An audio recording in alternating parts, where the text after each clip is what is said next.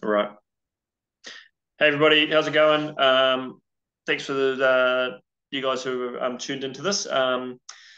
Yeah, hopefully everybody's in good spirits and all feeling good, ready for an exciting weekend coming up. I'm down in Taupo myself at the moment. I've been here since Friday last week, and I certainly made the most of the good weather over the last few days, and it's been fantastic. I've been training on the course. I've been out swimming in the on the lake, and I've been running over the run course, and it's just magnificent. It's such a cool place. So yeah, I know the weather is looking a little bit iffy as we get closer to the race, but we'll talk a little bit about that. I have a few thoughts on what we can do around that and how to sort of help ourselves get through those situations. But yeah, if anybody has any questions after this recording's gone out, then please just email me, and I'll see what I can do to help. And otherwise, if you want to catch up with me in person, I'll be at the First Timers Become One tent at the Race Expo area. I'll be there from 10 to 12 on Thursday, and I'll have a bit of merchandise, foot traffic hot, socks, hats, swim caps, etc. So if you want to get any of that gear, I'll have that with me. Come along, say hi. I'd love to meet some of you guys. There's lots of names in this group that I haven't had the chance to meet before, so it'll be really cool to put a face to the name, and we can make sure we give each other the encouragement on race day that we'll all need. I'm racing as well, so we can all share in our discomfort together, but also you know, share the elation as we cross the finish line throughout the course of the day. So really looking forward to what's coming up. But the purpose for today's call really is I want to just go through a few pre-race things. Obviously, everyone's got their own little systems and styles of dealing with race week, but I want to talk you through how I cope with it, and I'd be interested to hear if anybody has any suggestions on how they sort of cope with race week things. And as we get and we'll discuss a little bit about the course, my observations from training on the course this week, and yeah, we'll go a little bit into the weather. With a little bit of discussion about the upcoming training plans for those of you that are carrying on through to the next block of training. But primarily today's call is for those of you that are racing Ironman or the 70.3 on Saturday this week. So here we go. So yeah, as I said, weather forecast isn't looking great. I've been keeping a pretty close eye on a few different weather apps, and yeah, it's meant to be a pretty solid block of rain that's coming across. It's due to hit on Saturday. There's always a chance that it could run through a little bit sooner than that, or even delay a little bit. So fingers crossed we don't get affected too much by it. I will say that I raced Ironman New Zealand in I think 2011 when it was another really heavy rain day, and to be honest, while the race was on, I just didn't even. It wasn't really a factor for me. It was. I felt more sorry for the spectators that were having to deal with it rather than fellow athletes. We're wet when we get into the water, and it just meant that we were pretty wet for the rest of the day. But it did affect the atmosphere a little bit without so many people out watching. But yeah, that's a bit of a shame. But at the end of the day, still did an Ironman, still crossed the finish line. Turned out to be a really challenging day. But in all considerations, it was probably a more satisfying finish because it's that one that everybody says, "Oh, do you remember 2011?" It's like, yeah, I remember 2011. 2022 might be the same, but like I say, we're still a few days out, so it may change. The one good thing that comes with a weather pattern that we're looking at the moment is the wind is predominantly northerly, which means you generally have a headwind going out towards Reparoa, but then you get a nice strong tailwind coming home. And I won't say that's going to affect, that's going to be from behind the whole way, because if you look at the map of the course, you'll see that the bike course is on a curve. So at some points on the course, you will get crosswinds, but for a lot of it, you do find that you get a tailwind. But heading out, obviously, you will get some headwind, but also you get a lot of crosswinds as well. So expect it to be a little bit varied. But yeah, it's just one of those things. It doesn't look like it's super windy, but it's just enough to be just a constant, steady breeze. And yeah, unfortunately, if the wind blows from the north, it brings the rain, which has always been the case in this area. So, like I say, fingers crossed, it'll be all right, but we'll never know until we get there. But in saying that, there are some things that I recommend people do in terms of preparation. I'll be going into transition with in my transition bag. I'll have a set of really nice sort of light but quite warm arm warmers, which I'll probably use them on the bike, and I may take them off later on. It's not going to be super cold from what I've seen because of that northerly breeze, but if you do get wet and there is a wind, it can be cold anyway. So I would probably use those arm warmers for the first part of the ride, and then look at discarding them at the discard point. I think it's at bottle station 3 out near Reparoa. You can't discard anywhere else in the course, so don't sort of expect to come back to transition and drop them back at transition. You've got to drop them at that particular aid station. Put your name on them, and you'll get them back the next day. The other thing I've got is a really, really nice high quality ASOS cycling vest.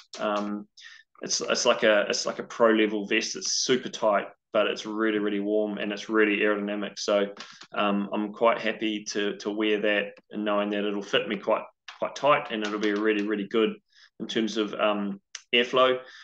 If you've got a jacket that flaps around, I really wouldn't recommend using it. It's just that any material that's flapping can cause a lot of drag and can be a lot slower. So always try to keep any extra warm clothing as close fitting as possible. So that means if you're not going to have a flappy jacket on, maybe consider having a warm base layer under your tri-suit. And because, if you're not going to overheat in these conditions, you can get too cold.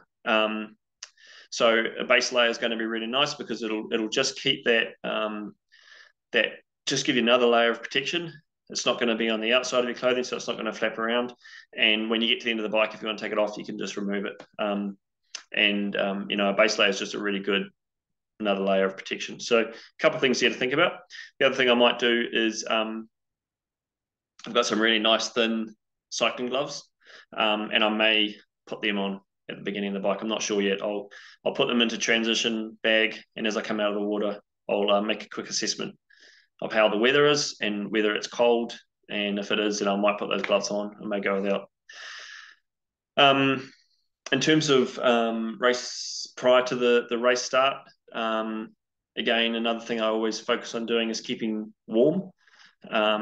So I'll have a nice jacket on. I might have a beanie, have long pants, and I'll try and keep that on for as long as I can before I put my wetsuit on, because I don't want to be getting cold prior to the race start.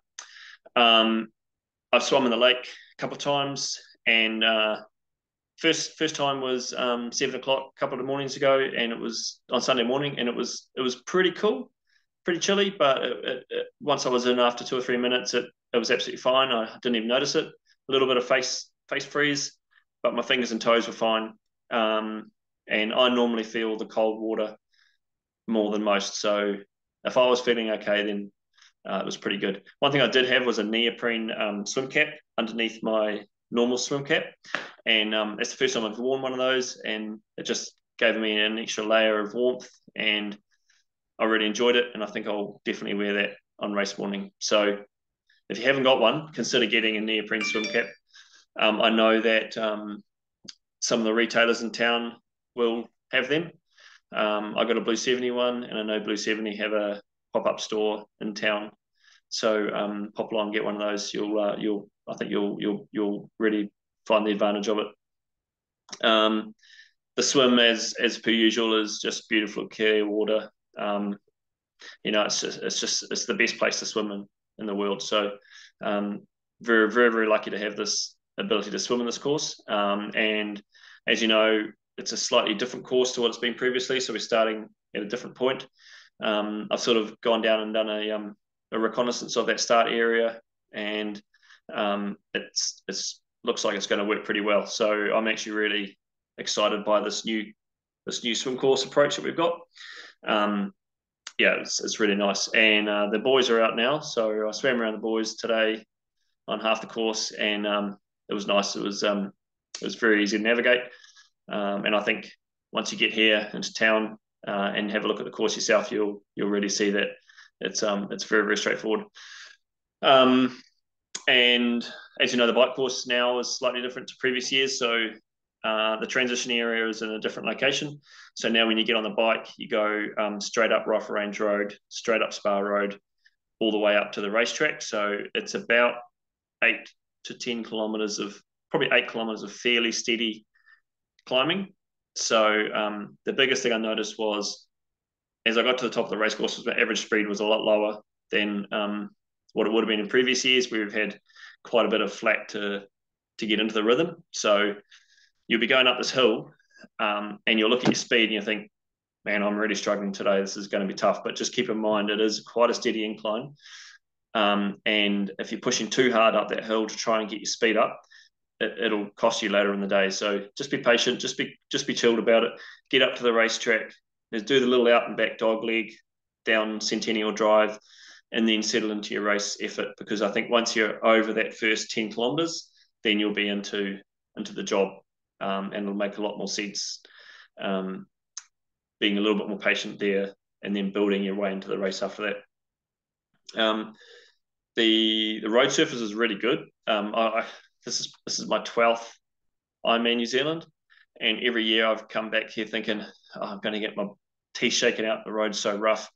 But actually, when I rode the course on Saturday, I was really, really pleasantly surprised by the good condition of the road. It's still a little bit of a rough chip, and it's still a little bit more than we would like, and it's a little bit rougher than you get in some of the those nice race courses that we've got in other areas.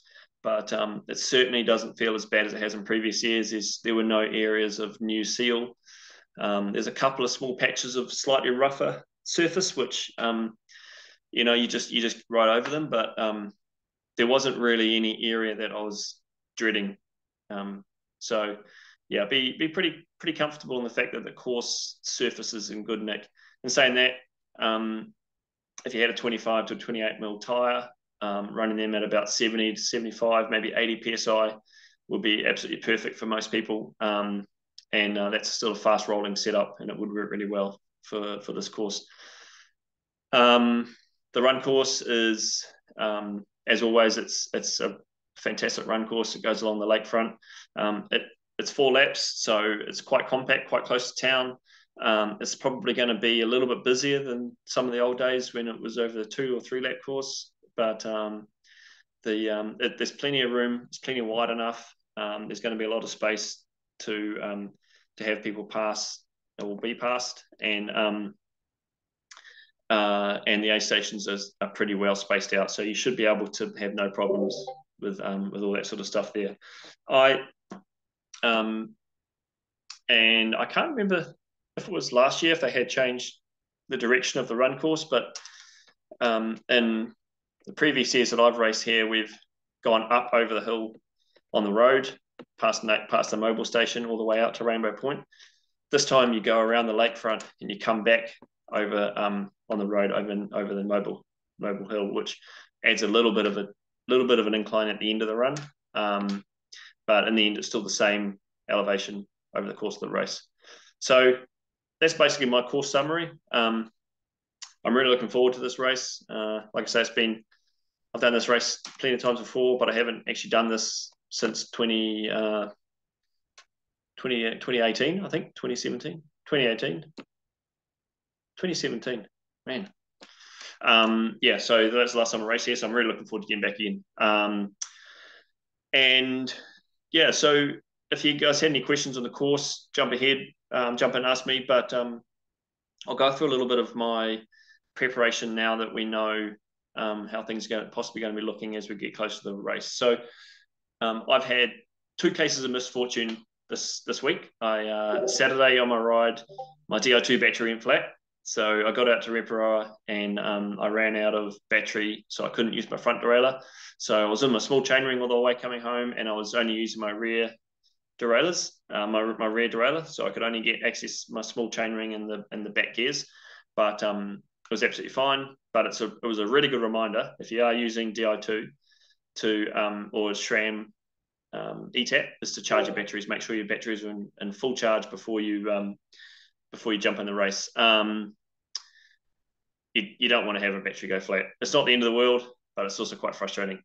And the other thing that happened was I was riding on Sunday afternoon, just out on a nice cruisy training ride, and I was coming to a bottom of a hill, changed gear, and it threw my derailleur into my spokes and pulled my derailleur hanger off. And broke my derailleur. So effectively on Sunday I broke my bike, which wasn't particularly ideal. So I have managed to get a new derailleur hanger, and I've got a new derailleur coming down, and I've got it in at the bike shop, so it's going to get fixed. But it's just a sign that these things still happen. You know, there's still shit that happens in race week. My bike had been serviced last week. It was running absolutely fine. It was just an incident, an old frame. The derailleur hanger was probably quite soft and flexible over the years and years of being ridden, and it was probably going to happen anyway. And I'm just glad it didn't happen on race day, because it would have ended my race. Instead, I've had this moment of misfortune, dealt with it, and we'll be fine come race day. So it's a good reminder. Check your bike, make sure everything's working fine. Make sure all the bolts are tight. You don't want your saddle to slip down. You don't want your handlebars to be loose. Check your tires are in good condition. Make sure you haven't got any holes or any glass that's sitting in there. If you're using disc brakes, make sure you've got a 6mm Allen key if you need to use that to remove your wheels if you do get a flat tire. If you're using tubeless tires, make sure you've got a spare tube in case you do have a puncture that doesn't seal itself. All these little things that you have to consider as you go into the race of, what if this happens? How am I going to deal with this? What if this happens? How am I going to deal with this? What if this happens? How am I going to deal with this? So now's the time to start working on all that stuff. The other thing would be to just get a nice fresh set of goggles.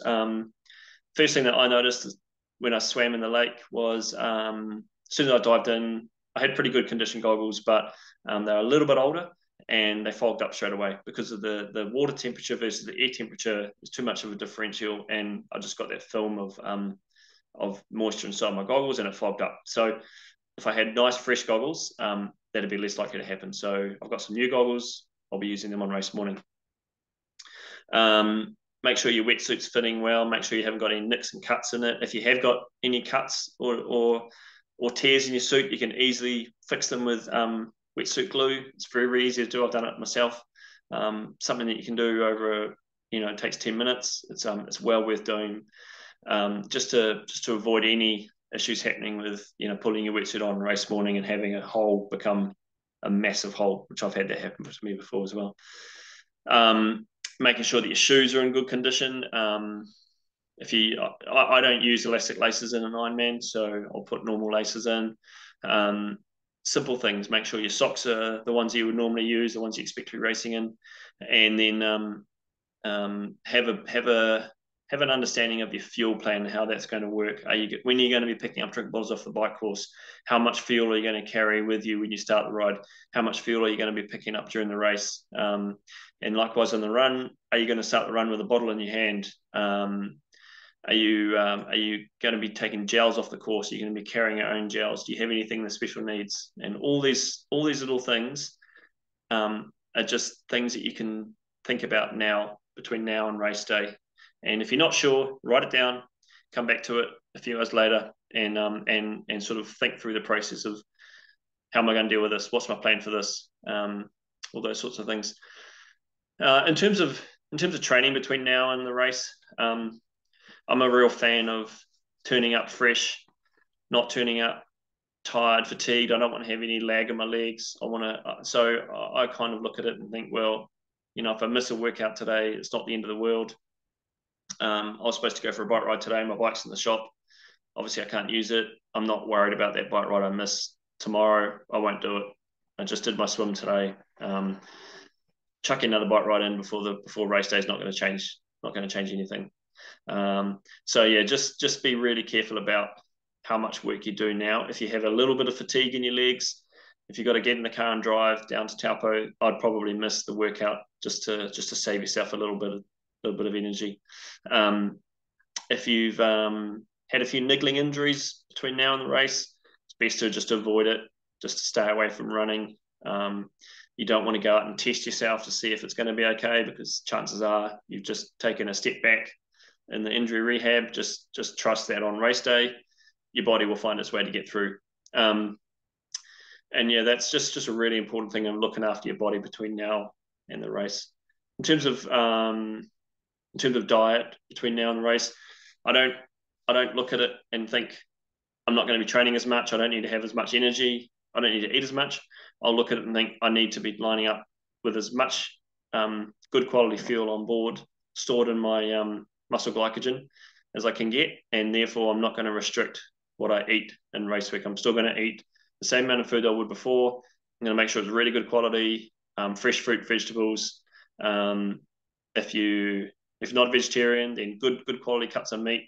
If you are a vegetarian, find some other way to increase your protein intake, and just ensure you got some iron, enough iron in your diet, and just things to help you turn up to race day with the best version of yourself. And yeah, I think, and the other one is the psychological thing. I look at a race like this, and I don't think I don't put too much expectation on myself of what I want to get out of time. I look at what I'm going to get out of myself in terms of a performance. I want to get the best I can out of my swim, and whatever time that is, it'll be whatever time it is. I want to get on the bike, give myself the best chance to get off the bike with the best amount of energy I can to run, but not leaving myself with more work to do on the run than I needed to, but not getting to the point that I'm getting to the end of the bike and really dreading having this run. So I'm not going to be looking at the time it takes, because time is kind of irrelevant when there's weather conditions that come into play, but I'll be looking at getting off the bike, having thought to myself, I've still got plenty of gas in the tank, but I've still ridden fast enough to know that I've given myself a good shot at a good performance. And then when I come to the run, because it's been 4 laps, I always like to think of my first lap, I build into it. The second lap, I found my level, maintain it. My third lap, I got 2 choices. I can hang on for dear life, or I can go into survival mode and drag myself to the finish. And there's how you get to that stage, that last lap, is really dependent on what you've done in the 6, 7, 8 hours prior to that, 9 hours, 10 hours prior to that, whatever it is. So really look after yourself through the race, mentally and physically, to know that once you get to the end of the bike, you're ready to really give it all. Because in the end, in an Ironman, your whole Ironman performance is dependent on how little you slow down on the run. And if you go out with a blaze of glory, just charging down the road in the first couple of kilometers and you end up walking home, that's not really a satisfactory performance. It's starting out measured, controlled, coming home, feeling like you've managed it really carefully, and you're not having to resort to changing into plan B, C, D, E, E, F, whatever. So you still want to be able to have your plan A the whole way through the race as you go. And so yes, in terms of beyond this race, so some of you guys will be finishing up this week. Training plan finishes. Just give me 1 second. I'm just cooking some roast potatoes. I just need to make sure I'm not burning them. Hang on. Oh.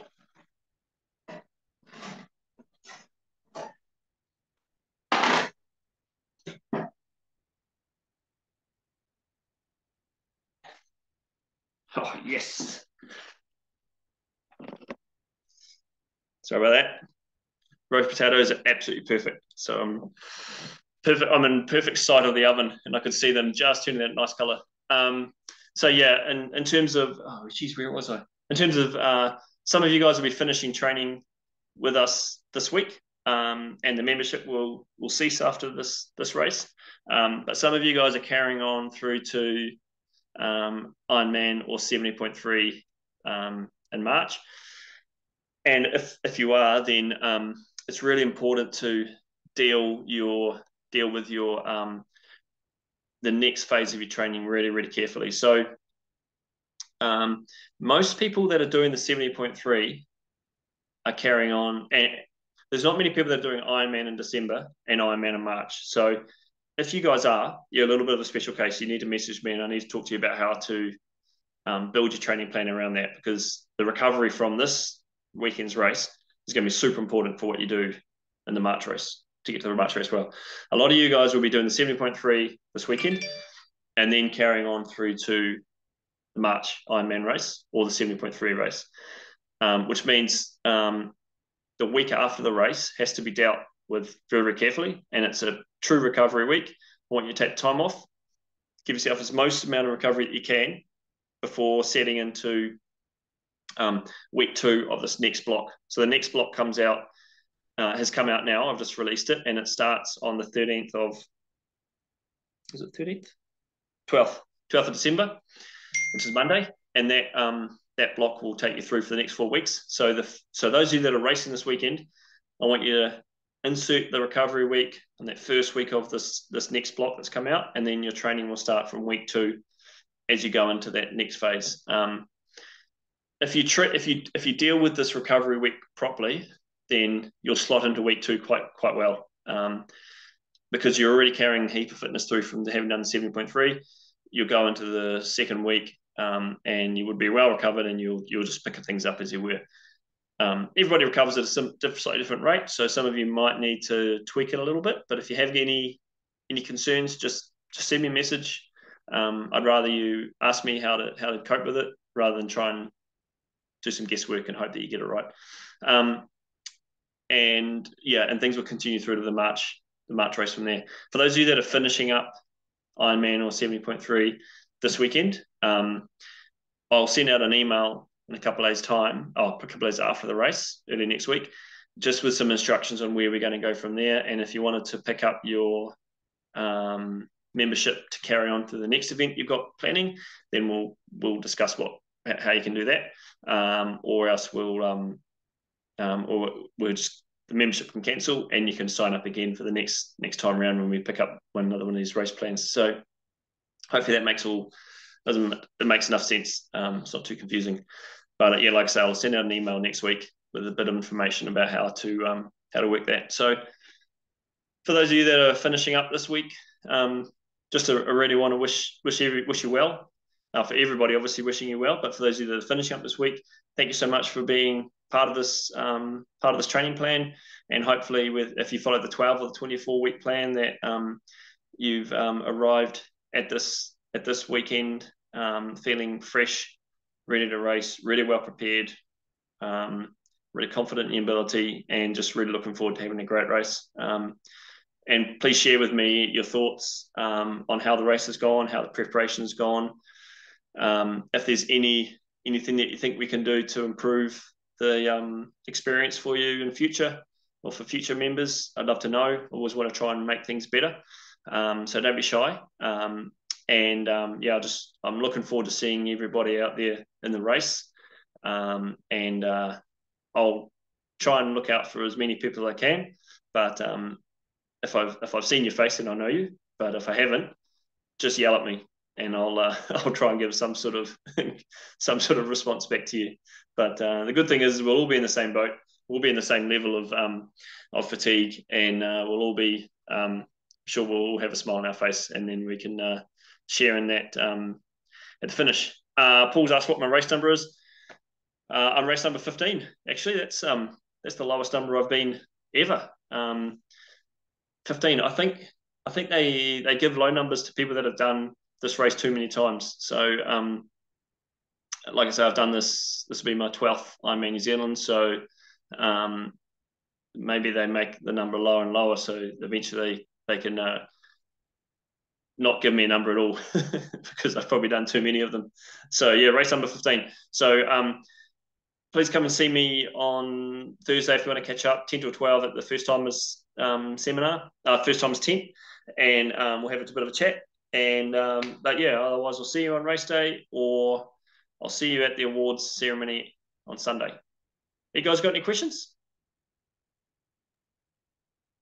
Hey, I've got a random one. I normally roll the old food bag on the front tube, and I'm not talented enough to ride with both hands off the handlebars. So I've always just got my food unwrapped, bumper bars, yeah, whatever else I'm having. Yeah. But with it being raining, I don't know about soggy bumper bars. What do you reckon? Just having to Ziploc bag it all, or Yeah, that's a good question, eh? Because you kind of want to make it as dexterous as possible. Like you don't want it to be too fiddly that you're having to muck around with things. What if the bumper bar gets wet? Is it actually that bad, or is it, can you eat them if they're a bit soggy? to be fair, I probably haven't tried it out. I wouldn't recommend dipping them in water and eating them, but like I've got a box that sits on my top tube as well, and I have things stuffed inside it. But if I have like a Cliff Bar, I'll have that still sealed, and then I just open it with my teeth. So I might hold on my handlebars and just rip it out with my tooth and just feed it out and eat it that way. Or I'll lie on the error bars and I'll just sort of fiddle with it with both hands as I'm trying to open it up. The other thing you could do is pre-open them. And so the packet's already open, and all you got to do is grab it out of the box and just sort of squeeze it so it works its way out, and then you can just chew it that way. You might end up with a soggy bumper bar, but I'd rather you did that than tried to concoct some sort of contraption and Ziploc bag that you're trying to muscle with, and there's a bit of wind blowing, and you're trying to negotiate other people around you and risk having a crash. So yeah, I'd consider opening them beforehand and having them sitting in that top tube bag, and just accepting that they might get a bit wet. Cool, thanks. That's right. One thing that I've done years ago is I used to use salt tablets. I don't use them anymore because I don't really sort of think I need them. But it might have been 2011 actually, and I had this really, really great system of salt tablets where I'd have this dispenser on my handlebars, and as I would turn the dial, and the salt tablet would pop out, and I'd stick it in my mouth. And what I hadn't factored in is if it's wet, what happens with those salt tablets. And by the time I got on the bike, I went to deliver myself my first salt tablet, and it was just completely dissolved. I had no salt tablets, had nothing. And so I didn't have any in that day, and I didn't have any cramp. And I thought, oh, maybe I don't need the salt tablets after all. So everything that happens just gets so much worse than when it's wet. So these weird things will happen to us. Cool. Paul's Thank asked. you. That's right. Paul's asked how I put my name on my arm warmers. I've got a little tag on the inside of them, so I can actually write RD on there. But yeah, I don't know. It's a good question actually. You could, if you've got black arm warmers. God, I don't know. Twink. Twink, yeah. You could, or you could get a little bit of insulation tape, maybe stick it to the inside, like a bit of white tape, stick it to the inside, and just write your name in there, and just hope that as you take them off, they come off. Fluoro yellow. Oh, okay. Well, we'll just write your. I'll just write your name on them with with a felt pen. Maybe that's just the easiest thing. Just on the inside, so you don't have to. So they're not, that doesn't ruin them forever. But yeah, I'd put your name on them. I mean, generally, I haven't. If I have got my gear back that I've dropped, and I haven't had names on it, so it's not the Wild West out there. You should get your seals back, but yeah, it's just an element of safety if you needed to. If you want to make sure you got it back, I'm going to put my name on my ASOS vest, because that thing cost me a lot of money, and I don't want anybody else to wear that, because that's the one I got off a former professional cyclist. So I don't want anybody to get my jacket. Do I stop at the aid stations, at the drop station? No, I will take my arm warmers off as I approach it, and fold them up into roll them up into the ball, and I'll just drop them as I go by. You'll actually see that there's a gear drop off point, and I think it's pretty well signposted that this is where you can dump your gear.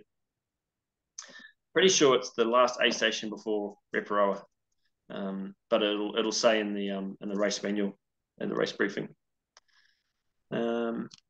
Anything else there, guys? Just one about socks. Do you recommend if it's going to be fully raining, is it worth doing a change between the run and the bike, or you're just going to be wet anyway? So who cares? I'm going to change my socks. I've got aero socks for the bike, so I don't want to run in them because they're quite tight. So I'm definitely going to change my socks anyway. I think it's worth doing it. I think for the sake of a couple of minutes, not even that, maybe a minute, 30 seconds to a minute longer. It'd be nice to be comfortable putting some dry socks on. So I would do that. Cool. Anything else, guys? I reckon we'll wrap it up. And I had a question, Rob. I just want to check. I may have missed that, but were you planning on doing a group session on that Friday morning, or we just leave everyone to themselves? I hadn't mentioned that. It's a very good question. Yes. I've added it to the event calendar. Right. So it's in there now, Friday morning. I did put a weather exclusion. So if it is crappy, I'll put a message out and let people know that if it's wet, I don't really want people riding on the road. So we might just do a swim run. Right. If it's really, really bad, we might do nothing. I might tell people to go to the pool and have a swim. But we'll probably if it's really bad, I'll suggest that we don't ride. I had someone that crashed. Oh, Craig, were you? Yeah. I was right behind him. Yeah, that's right. So I don't want to go through that again. I'll just explain to you guys. One of our athletes last year, wasn't it? Yeah. Last year crashed the day before the race, and he was fine, and he won his age group, so didn't really hold him back. But I was like, oh man, I don't want to go through that again. When he went down, I didn't think he was racing the next day, so I was incredibly impressed with his effort. Hey, Craig, can you believe he crashed at Kona in the first A station as well? Oh, did he? Yeah. Oh, shit. So I've pretty much banned. I don't know what I can do now. He's beyond help.